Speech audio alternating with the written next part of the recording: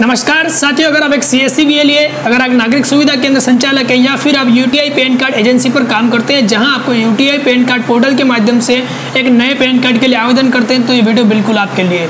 इस वीडियो में मैं आपको बताऊंगा किस तरीके से आप पैन कार्ड फॉर्म की PDF बना सकते हो, यानी कि जब हम पैन कार्ड के लिए आवेदन करते हैं और पैन कार्ड जब हम प्रिंट आउट करते हैं उस फॉर्म को तो उसकी सपोर्टेड डॉक्यूमेंट के साथ हमें PDF बना के अपलोड करनी होती है। साथ ही मैं आपको बताऊंगा किस तरीके से आप 30 KB के कम का फोटो बना सकते हो और 60 KB के कम का सिग्नेचर बना सकते हो जो रिक्वायर्ड 300 DPI और 600 DPI में होता है।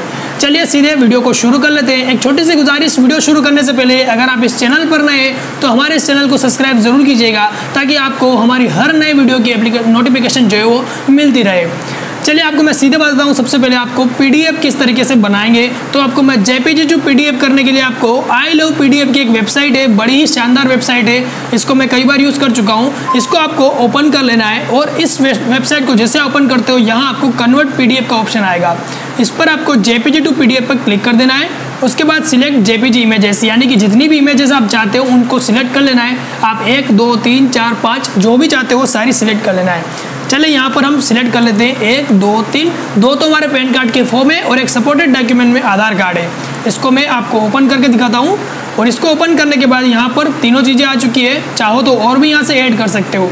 ये पोर्ट्रेट मोड में है और मार्जिन नहीं है इसका, बस हमें यहाँ पर ये सिलेक्ट करके रखना है और उसके बाद कन्वर्ट टू PDF पर क्लिक कर देना है। तीनों फाइल हमारा अपलोड हो चुका है और कन्वर्टिंग इमेजेस टू PDF बड़ा ही आसान, बहुत फास्ट कर दिया इसने। और उसके बाद इसको डाउनलोड PDF पर हमें क्लिक कर देना है। डाउनलोड PDF पर हम क्लिक करते हैं तो ये हमारी PDF फाइल डाउनलोड हो चुकी है। इसको ज़रा मैं ओपन कर देता हूँ। इसको मैं ओपन करता हूँ जैसे, तो हमारा जो PDF फाइल ये देखिए, यहाँ पर मेरा आधार कार्ड आ चुका है, या पैन कार्ड का फॉर्म एंड अगेन एक और पैन कार्ड का फॉर्म। तीनों डॉक्यूमेंट्स जो है मेरे PDF फाइल के अंदर आ चुके हैं। अब मैं आपको दिखाऊंगा क्रॉपिंग टूल का आप यूज़ कैसे करेंगे फोटो और सिग्नेचर बनाने के लिए। तो आपको ई-केंद्र नाम से एक वेबसाइट है जिसका मैं डिस्क्रिप्शन में लिंक दे दिया हूँ, उस पर क्लिक करके डायरेक्टली आप वेबसाइट पर आ जाइए। वेबसाइट पर आते हो तो यहाँ आपको जो है इस वेबसाइट पर UTI क्रॉपिंग टूल का ऑप्शन मिल जाएगा, जहां आपको क्रॉपिंग टूल में फोटो बनाना और सिग्नेचर बनाने का ऑप्शन आ जाएगा। यह बिल्कुल UTI के लिए ही है, जहां आपको 213x213 और 300 DPI में फोटो, 400x200 में 600 DPI में आपको सिग्नेचर बनाने को मिल जाएगा।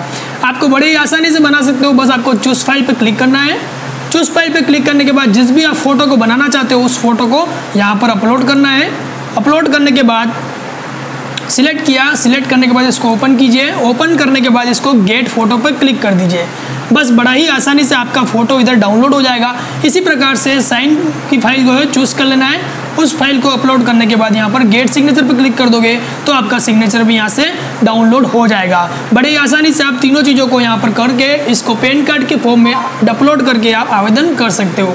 आशा करता हूँ आपको यह वीडियो में दी हुई जानकारी अच्छी लगी होगी। अच्छी लगी है तो वीडियो को एक लाइक कीजिए और चैनल अभी तक सब्सक्राइब नहीं किया है तो सब्सक्राइब जरूर कीजिएगा। वीडियो को आखिर तक देखने के लिए आपका बहुत बहुत धन्यवाद। मिलता हूँ आपसे अगले वीडियो में, तब तक के लिए जय हिंद, वंदे मातरम।